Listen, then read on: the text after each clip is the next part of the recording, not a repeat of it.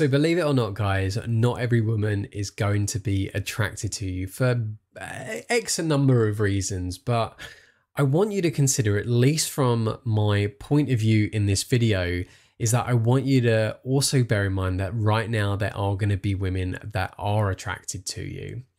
Now, earlier this week, I actually put a video out talking about the #1 trait that women are interested in that 99% of men don't have.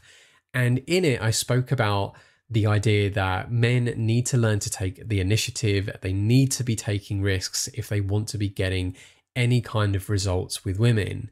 And interestingly enough, I had a comment or two from people saying like, oh, well, you know, women only are attracted to height and money. And I responded with saying, look, don't get me wrong, they are factors. And there are women out there that are just genuinely attracted to that kind of clout. But to sort of say that every woman is going to be like that is just a ridiculous statement. And I said as well that, you know what, there are plenty of attractive, tall, good-looking, rich guys that I've met over the years in the dating industry who have terrible results with women. And in fact, they've actually been jealous of much shorter, not so attractive or not so much attractive, maybe also not so rich men who are getting fantastic results with women because they are at least putting themselves out there and learning to take risks. And of course, during that, they are building their confidence and they are reaching some kind of level of self-actualization. So I do think, though, that unfortunately a lot of this, these limiting beliefs that men have that, you know, the only way you're ever going to get women is if you're in that 1% of men, has really come down to a lot of these online dating podcasts that have certainly materialized over the last few years. Now, you have to understand that a lot of these shows, they bring on these very delusional young women because they want to get the clicks. But an issue that I have with this, though, especially when you've got young, impressionable men who are watching this content, is that they take it as gospel. They believe like this is what the dating world has for them. This is what they're going to expect when they're finally old enough to put themselves out there and go on a date and start drinking in a bar and stuff. And it's just not necessarily the case. And in fact, I think it's not really teaching guys how to have a very healthy dating life if they're going in with the expectation that, oh, every woman that they meet is going to cheat on them, or every woman is only after money or after power or after building reputation and so on. There are plenty of women out there who are looking for genuine guys who want to have a relationship or have a family and so on. And you can't just put every single woman in the same box and expect like, oh, well, that's the expectation. I think it's a very bitter, limiting belief to have, and it's going to prevent you from wanting to actually get better results for yourself in your own dating life. So I want you to just consider this particular mindset that even if right now you're not very confident, maybe you're very shy, you're very anxious, maybe you're not very attractive, maybe you just don't have the best social life, or you haven't got the best job in the world and so on, I want you to grasp this idea that right now there are actually women that would be attracted to you. That if you were to put yourself out there in the world, whether it be through cold approaching or going to social events of sorts, and you were to work on your confidence and believe in yourself more, that there would actually be women out there that would be attracted to you, that would want to be your girlfriend right now. And I think for a lot of guys, that might be a like, no, I don't believe it. I don't think it's possible.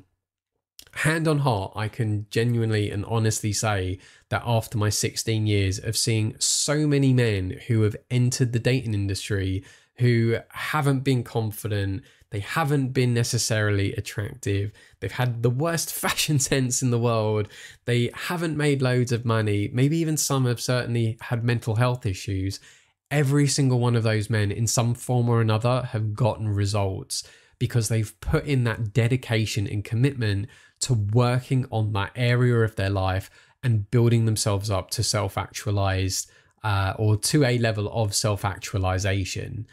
It's about that confidence and confidence in yourself, as well as what your expectation would be if you were to put yourself out there into the dating pool. So don't just be trapped in this, I think the word would be dogma actually. Don't be trapped in this dogma of thinking that if you're not successful, if you're not good looking or attractive and so on, that every single woman isn't going to be attracted to you. I can assure you, build your confidence, believe in yourself more, work on your fashion, work on your fitness, nutrition. If you want, work on getting a better job, but just feel more happy in your own skin and be confident that if you were to put yourself out there and meet women, that you would get results. I can assure you, you will create a self-fulfilling prophecy of getting results with women. So I think that's probably everything that I wanted to mention here. Like I say, this video the idea for this video was sparked because of a comment, and I just don't want guys to necessarily think that, if you're going to be watching all these podcasts and stuff, that is what the dating world is, that, and it annoys me as well. In fact, actually, yeah, it annoys me as well, where I have seen, I think, comments on like other dating coaches videos, and they're like, oh, this is crap, it's not going to work, it's not possible, and all this is fake and stuff. But there is a lot of effort that like even a dating coach would put into their dating lives to get the results, and you see their physical body almost change with confidence, and how they look after themselves and treat themselves mentally and physically, which is what gets them their results. But when they overcame a lot of their limiting beliefs of like, oh, it's not possible for me to do this, to shifting to it is possible, that's where they then get all of their best results in the dating world. And if there's guys that are, leaving comments saying like, oh, this isn't possible, then argue the case then. Why isn't this possible? Is it not possible for everyone in general? Or are you saying that it's not possible just for yourself? Because if that one's the case, then it's a limiting belief. I would then probably play devil's advocate and say, I want to challenge you. Do you genuinely believe then that it's not possible for you to get results? Have you even tried to put yourself out there and get results? If you have, then why not go to a dating coach and get them to look at, well, what's gone wrong? Whereas if you just aren't doing anything and then you're complaining about other people, I think it's probably safe to say that, you want to bring other people down to your level rather than genuinely see the possibility in lifting yourself up. So I don't want to end up going into a rant with this, but I mean, the point is that, you can't just rely on everything that you see online, especially from these dating podcasts. You need to experience dating in real life, put yourself out there, see what the world has to offer, and you will be surprised that a lot of this stuff that you do see online, especially on these podcasts, you definitely, as a young guy, you don't want to be taking that advice on board. It's just, in fact, I wouldn't even call it advice. I'd say a lot of it just really isn't advice at all. So I do hope that this video has been somewhat useful for you. I'd love to actually hear in the comments below your thoughts on this. I've tried to do my very best not to turn this into a rant video, because it's more just trying to bring awareness to this limiting belief that I think some men might have out in the world, and that, the online world really doesn't give you everything that you need to cater to having a healthy dating life. And also just to bring some awareness to the mental health side of, just focusing on what you learn through all this online content as well. That if you do just genuinely believe that you know, that you're never going to be capable of love because you're not attractive or you've got the best job or whatever, then you are going to fall into a very, very depressive trap. And I really do not want to be hearing of people taking their lives in some form or another because they've just been told that they aren't good enough, and that will never improve for them.